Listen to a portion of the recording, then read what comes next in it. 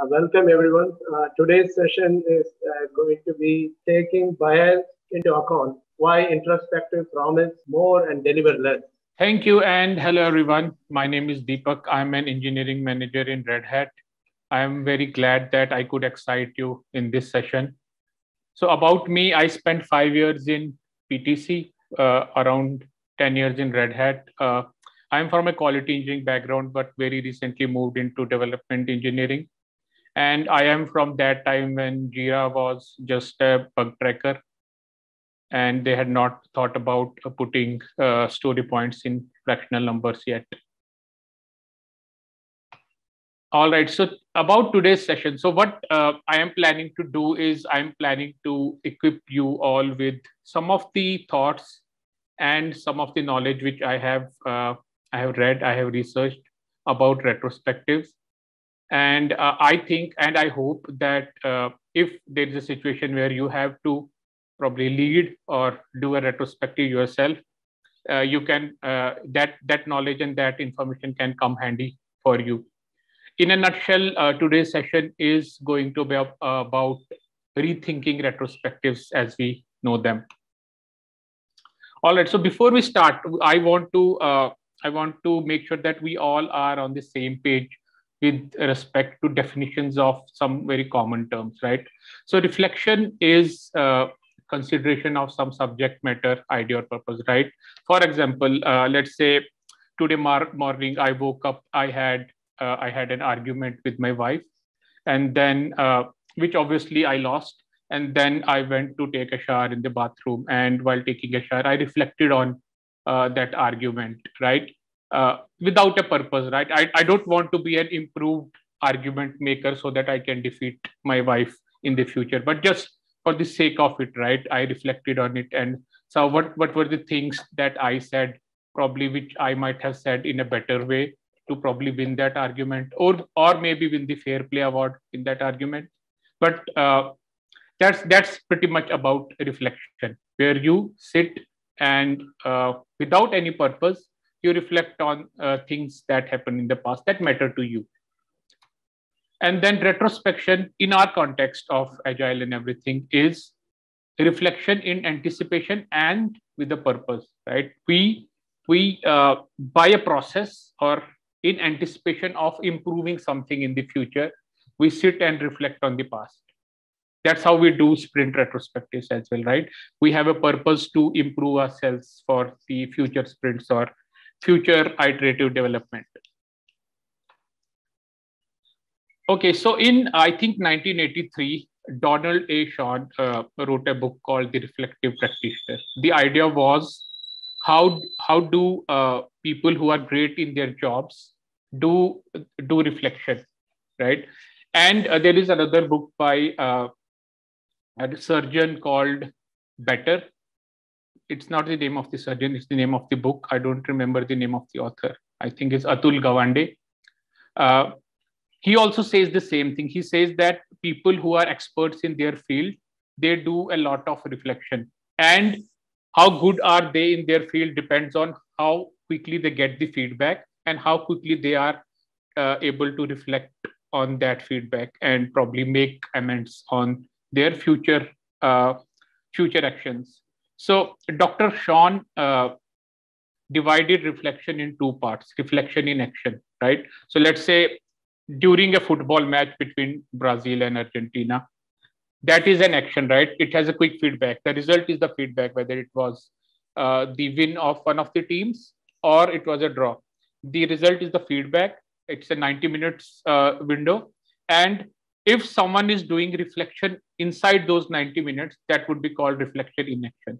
And once the game is over, let's say Brazil won, and then the Argentinian team sits together with their coach and their staff, and then they do a retrospective on what went wrong in this game and how could we beat Brazil in the next game, stuff like that. That would be reflection on action, right? After the event has passed. And when you draw parallels of this approach with uh, working in an iterative development cycle, you'd say that the feedback comes when the software is GA, or the feedback comes when you demo your sprint work to your stakeholders. right? And that is exactly how when we do our actual retrospective, right? In 3 weeks or 2 weeks, whatever time.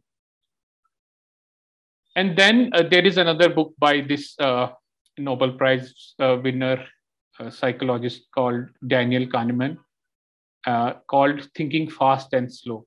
And in this book, Dr. Kahneman says that there are two types of happiness, to be honest. One is in the moment, fleeting feeling, right? And then the second one is uh, once you start reflecting on what happened in the past, right? Think about it. How you feel in your job is very different than how you feel about your job. In most of the developing economies and countries like India, work-life balance has never been a great what do we call it, hiring incentive, right?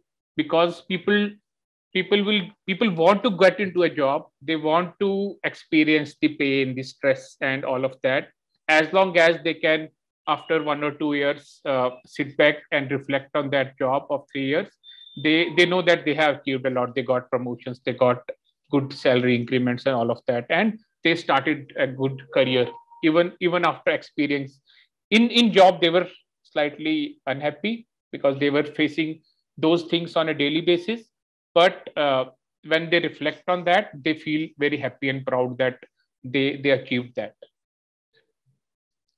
So the thing is that our remembering self always takes 90% of the time, takes all the decisions for us, which some of the times are not in the best interest of ourselves, right? Okay, if you remember this, that's good. This is called Deming's wheel or Shewhart cycle, uh, based on the guru of Sir Edward Deming, who created this in 1950. And all of the iterative development processes and continuous quality improvement processes started with this: do, check, act, and plan. The check part is where modern sprint retrospectives live, right? We do something and then we check how are the results. Did we do something wrong? And then we start acting on those results, and we see that, okay, what are the changes that we need to make? But do you think that modern retrospectives work like that? They are rife with boredom, politics, and uh, even if you get some action items to work on, they might not be the best action items that your team needed. They are those action items which the most important people in that hierarchy wanted to happen, right? It's not that the team needed it. If you look at the philosophy of Agile, it means that these team has to be autonomous. They have to decide whether we made these mistakes and we want to improve on them. Nobody from outside should tell them that, okay, you made this mistake and now improve it in the next sprint. Okay, so John Bain and some of his colleagues in 2002 gave this framework for reflection, right? So whenever you do a retrospective, you might be probably using some kind of document where people use that very common template, like what went well, what went wrong, and what are the things that we can improve in future, right? So if you hand over that document to me, I can clearly tell what is the level of maturity in your retrospective, right? And you can also tell that. So look at these 5 stages of maturity in retrospectives by John Bain. The first one is, let's say I am a developer participating in a retrospective, and I write that in the what did not go well section, I wrote that one of the co-developers sat on my code review for 3 days, which delayed my work. Right. So I'm just reporting the incident. I'm not I'm not connecting the incident to my experience and feelings and thoughts. I'm not using the incident to with my knowledge and everything to tell that, okay, uh, I can understand why this happened, and this is how we should be fixing it for the future. So reconstructing part is the topmost level of maturity. So if you look at, let's say there are 8 people in the team and they give 20 points on the retro sheet, you can easily uh, map them against these 5 maturity ratings and tell yourself that, okay, our team is at this maturity level. There are maybe 1 or 2 people who are at level 5, but most of the team is at level 1 or 2, which is wrong. You don't go to retro to just report the things, right? You go to retro to sit together and use your existing experience to tell, okay, I think this happened due to this thing, and I should be, or we as a team should be fixing it in this manner. Now, the very important part, why do we say that we should not do retros at the end? I don't believe in doing retros at the end because of this reason. So there is a thing called recency bias. The book that I showed in last slide, this one, Thinking Fast and Slow, has a very good example of colonoscopy. The experiment that Dr. Kahneman did with 2 colonoscopy patients, they recorded their pain threshold during the operation. And even though patient A faced more pain collectively and had a longer procedure, but when they were asked to remember the pain, patient B said that he remembered more of the pain because in the last part of his operation was where he faced the most pain in the procedure, which says that we mostly remember whatever happened very recently. It's very common in performance management as well. So as a manager, let's say I have to give an annual bonus to one of my reportees, right? I sit and reflect on what he or she did in last year.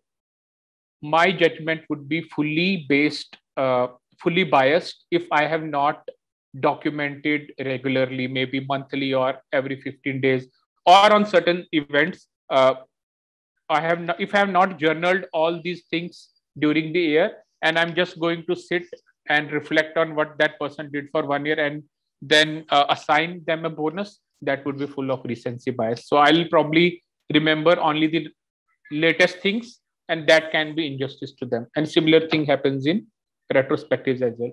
And halo effect is related to,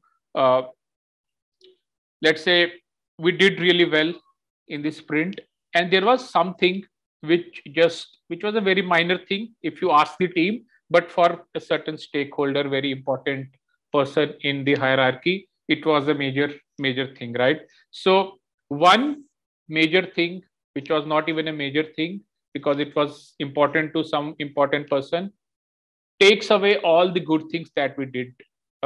So the whole emphasis is now suddenly on that one minor thing in the retrospective meeting.